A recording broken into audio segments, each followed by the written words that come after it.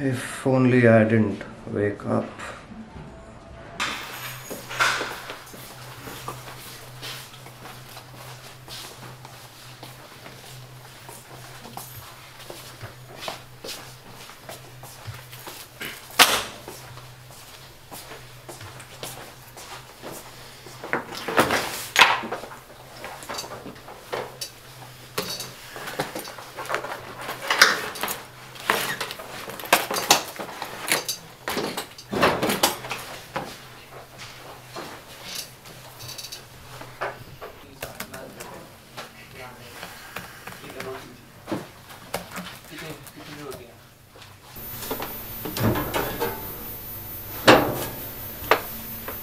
Rahul, everything in this file is bullshit.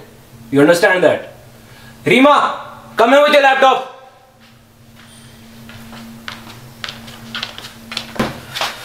Yes, sir. This is ridiculous. This level of incompetency cannot be tolerated. He is such a crucial client and no one was there to outsource his server needs last night. Yes, I completely get it, sir. Just give me a minute and I'll check whose job it was. Well, sir, looks like it was... Him again. I really need to ruffle him up this time. It's high time he starts taking control of his work, and it's a high time that he starts owning up to it.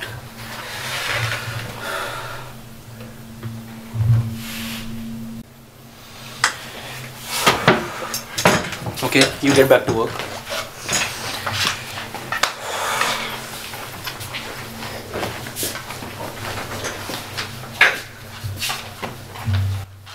So, weren't you supposed to sit with Andrew last night and sort out the outsourcing of his database server? Not that I can recall, sir. If I remember correctly, his outsourcing shouldn't have caused a problem if Rahul ran cloud through PyPNet. Yes, Rahul did run that test, but it still ran into bug fixes. And to resolve that issue, you were asked to outsource the database and the server. Is it? I'm really sorry, sir. I had no idea. I don't remember receiving a memo. I think Rahul must have forgot it. Stop it! Stop it! Stop blaming everything on Rahul. You got to start owning up to your mistakes. And how many mistakes do you make, huh? Last week your code was so faulty that it deleted a major chunk of our data from our cloud. Thankfully, through some quick maneuvering, we were able to recover that data. I understand it, sir. But it was also me who worked to recover that data. Yes, it was. And that is the only reason why you're still here. You're on very thin ice, remember that. Last week, because of you, customers could have lost their data, and now last night. I'm really sorry, sir. It just won't happen. You're running out of sorries and excuses now. Andrew's firm is one of our biggest clients. So I don't care if you have to wake up at 5 in the morning. I don't care if you have to stay till 3 in the morning. Do you understand what I just said? Your complacency regarding your job is becoming a headache for me now. Tell me, what do you want to do? Look at me while I'm talking to you. Don't make me feel like an idiot who is just rambling on at the wall. Hey, look here, I am talking to you. Tell me, what do you want to do? How do we move forward?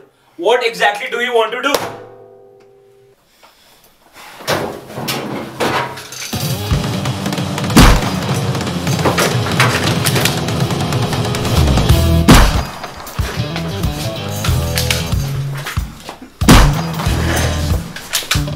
Sorry, Rahul. I hope this doesn't hurt much.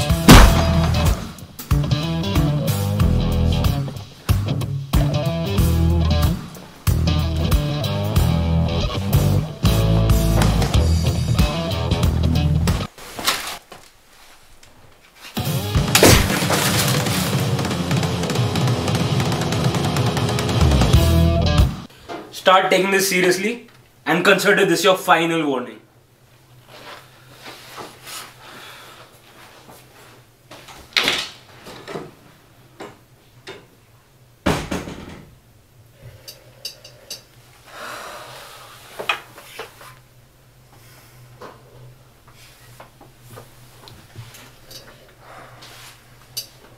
This is what I want to do.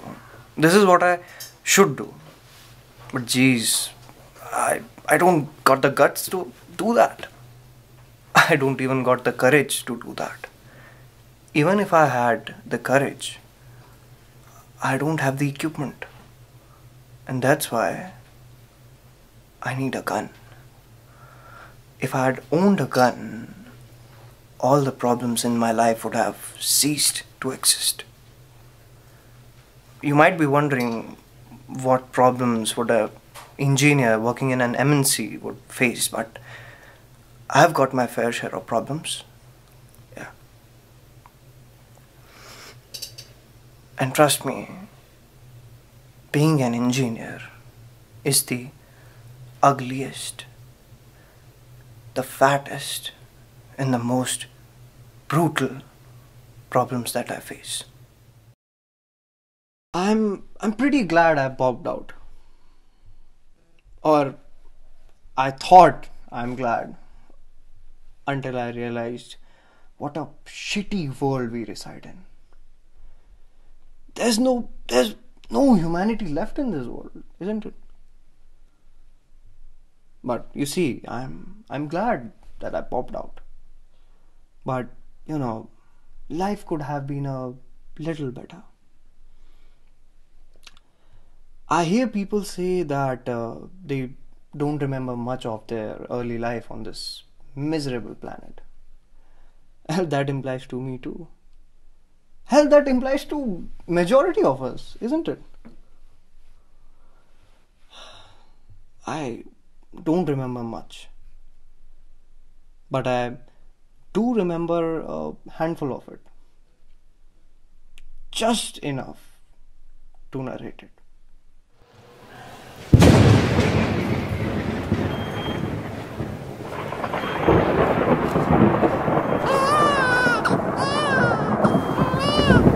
Congratulations, ma'am.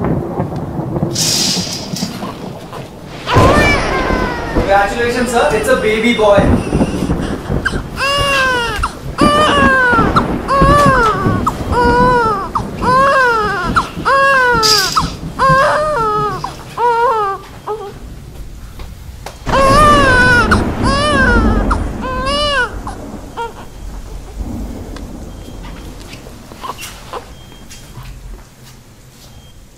My son will be an engineer.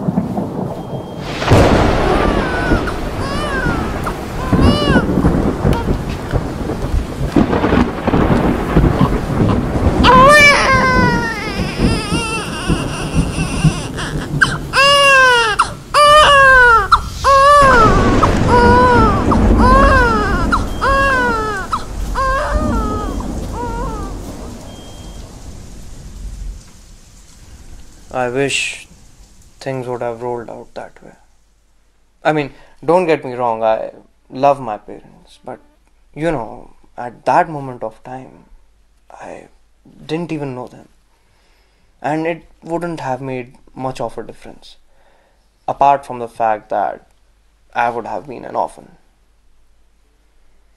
I really, really wish someone had a gun and was sensible enough to shoot it. Then my life would have been really different.